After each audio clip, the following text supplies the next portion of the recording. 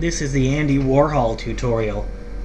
First I'm going to set the background or canvas size to 800 by 600. Take a look there, width 800, height 600. Click OK. Now I'm going to go get the headshot. So I use Layers, Import from File. I have my headshot in the My Pictures folder. There's my headshot. I'm going to open that.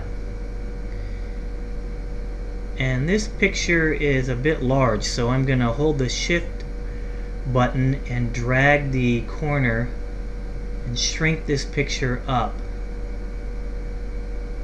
Now it's about 300 pixels wide, which will be good. That'll give me enough room to put a total of 4 pictures on this canvas.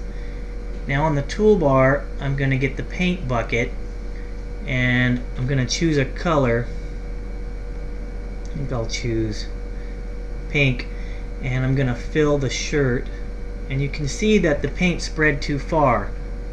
I'm going to use the undo button and use this tolerance slider and move it down to about 40%. I'm going to refill the shirt, and that came out fine. Now I'm going to choose a color to fill the background. And I'm going to use the paint bucket and pour some paint right in the background there.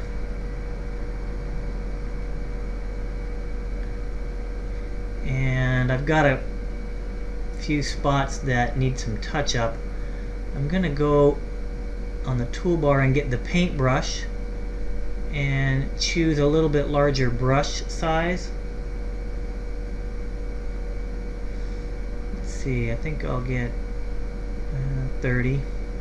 And I'll just fill in with the paintbrush some spots that were missed with the paint bucket. And I'm going kind of quickly here so I can illustrate the whole project to you. But that's the idea.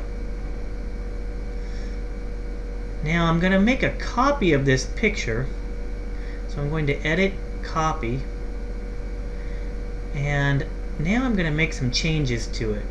So I go to Adjustments, Hue and Saturation, and I'm going to use these sliders to get a different color effect. And you can see there's a lot of choices. Okay, so now I'm going to paste the original by going to Edit and Paste into New Layer. I'm going to drag the original to the side. I'm going to go back to Adjustments, Hue and Saturation, and once again I'm going to use the slider to choose a new color.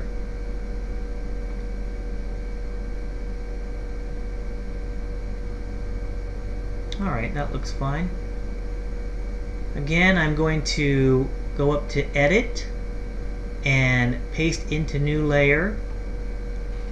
There's my original, and I'm going to slide it down. I will go back up to Adjustments, Hue and Saturation, and I will use the slider to pick another color.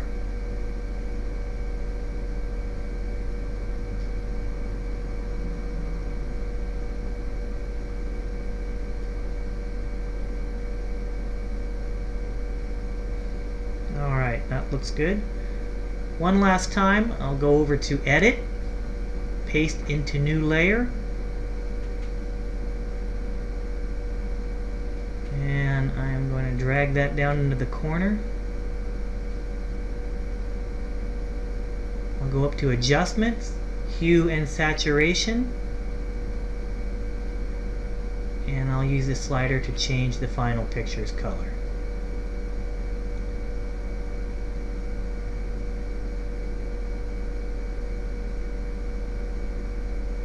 I like that. Okay. Now I'm going to use the toolbar and get the rectangle select tool, and I'm going to draw a rectangle around all 4 images, and what I'm going to do is crop this picture so that we don't see the canvas background anymore. So I'm going to Edit, that would be Image, Crop to Selection, and there's my cropped picture. Now I will save this file, save as, and I will change this to save it as a PNG type file, and I'll give it a file name. Here I'll just type Andy Warhol and done. And then I'll save it.